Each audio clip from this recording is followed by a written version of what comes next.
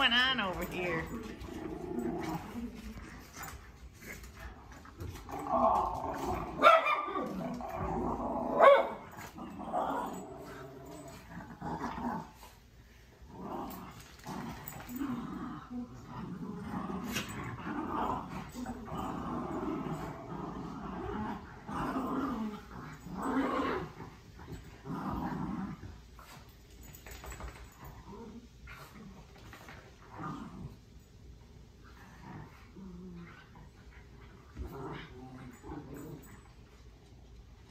Okay, boys. This is what happens when I'm trying to make dinner. You guys are roughhousing. Just like little kids in the background.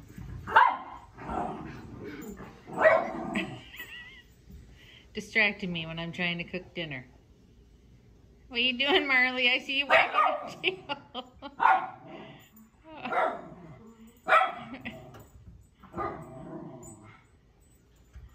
Alright, I better get back to my dinner before I burn it. Yes! I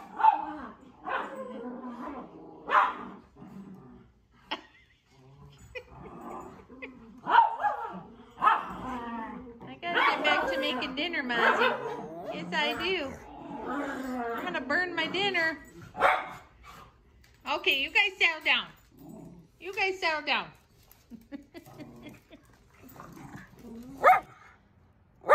How does he always know when I'm about to turn on the camera?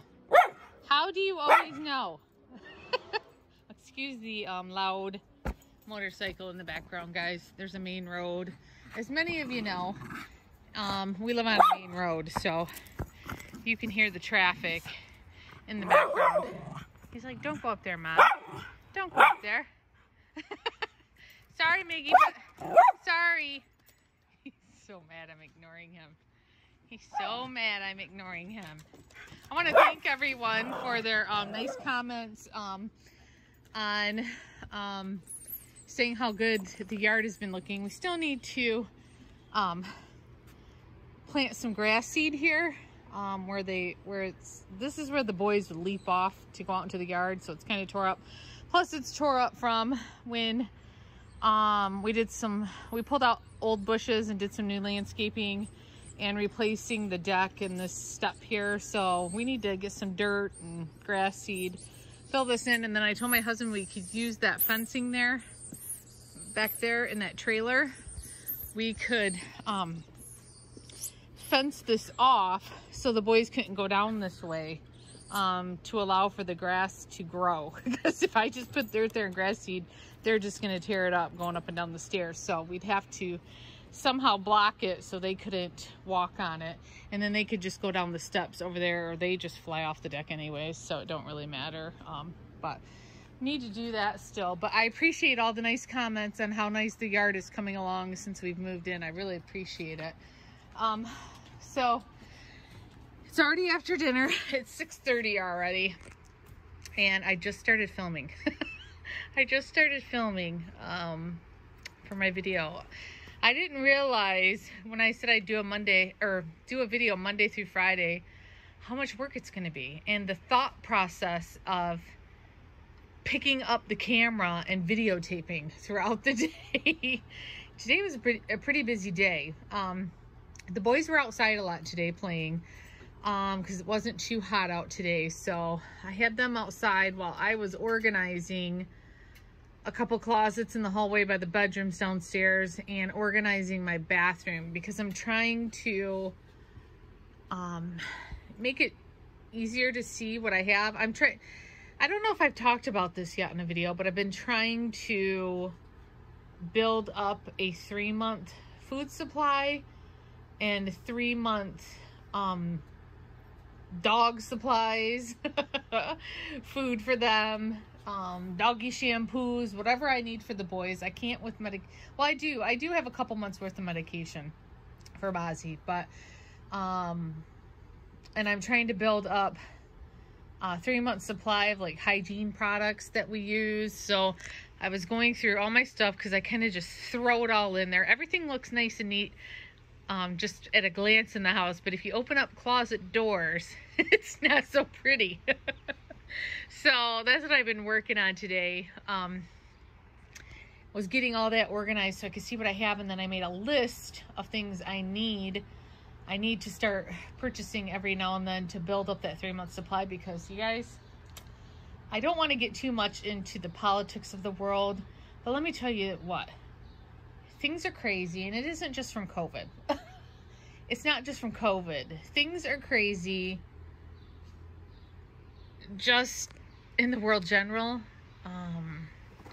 And I watch these videos on Facebook. I'm trying to not watch the news as much as possible because it's just constant negativity.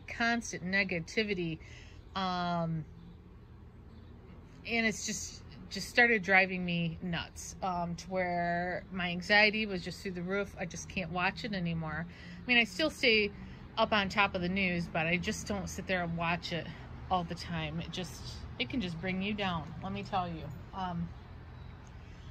But just the way the world is right now, and the hate in the world right now, I don't know how to explain it without getting too into it, but it just freaks me out a little bit, and I want to make sure that I have 3 months worth of food, 3 months worth of anything we may need, to get through if something happens. I don't know what that could be. I have some thoughts in my mind, but I'm not gonna say.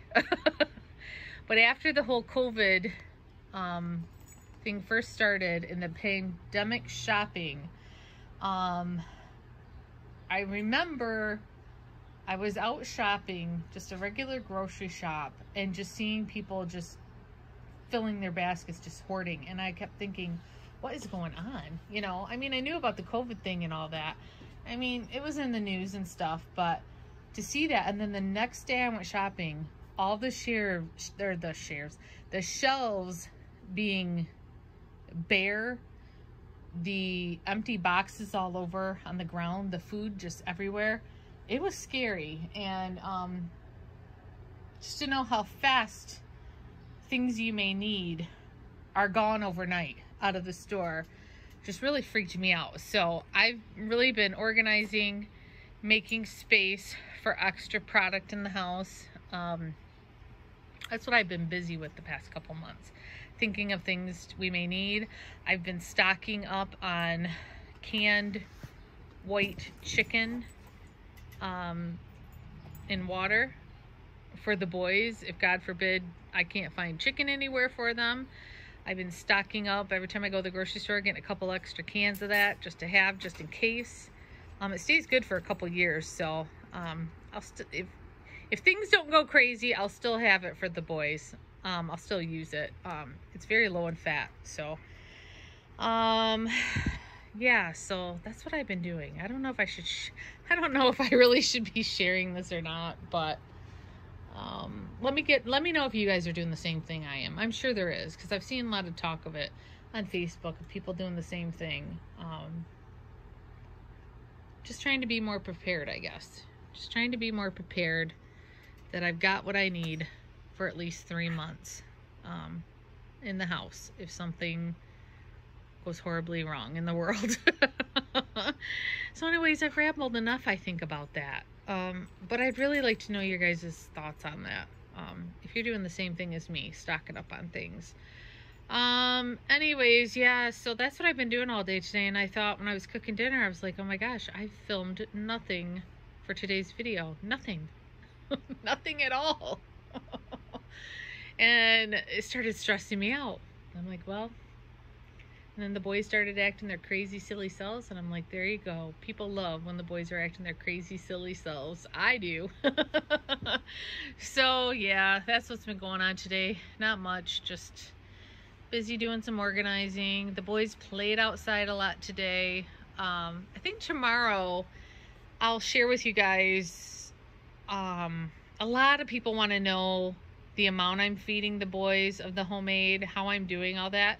And I think I'm at the point where I'm comfortable to share that. Now, some of the ingredients and things people may not agree with, But I'm going to go ahead and share it because a lot of people want to know. Like I said, this is just for my boys. This is what I'm doing for my boys. That doesn't mean it's right for anyone else. Uh-oh. Uh-oh. What's over there? Sometimes I don't even think they know what they see. But then most of the time I'm wrong. And if I look hard enough, I'll see a squirrel or something darting across the branches.